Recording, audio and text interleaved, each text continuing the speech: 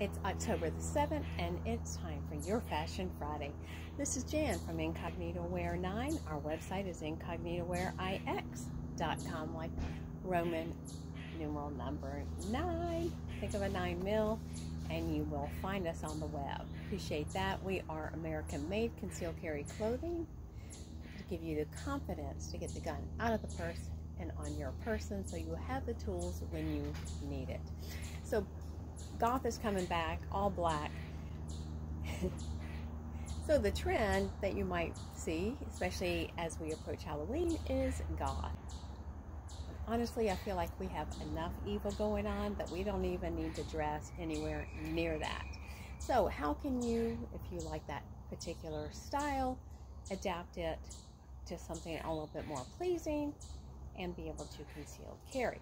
So this shirt has the lace, which worn with a white under top, and jeans instead of black. Belly band, I find with something a little bit more fitted, wearing it up higher and adjusting the cant on it helps the gun to lie closer to my body and print less.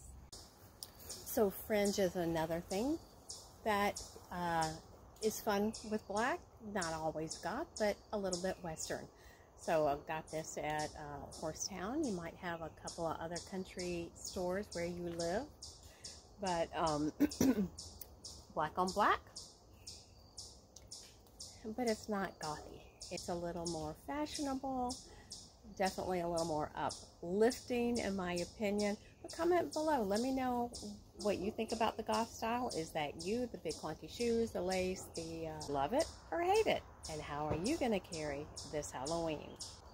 God bless, y'all stay safe and be encouraged that you can find clothes to conceal in at incognitowearix.com, and they're all American made.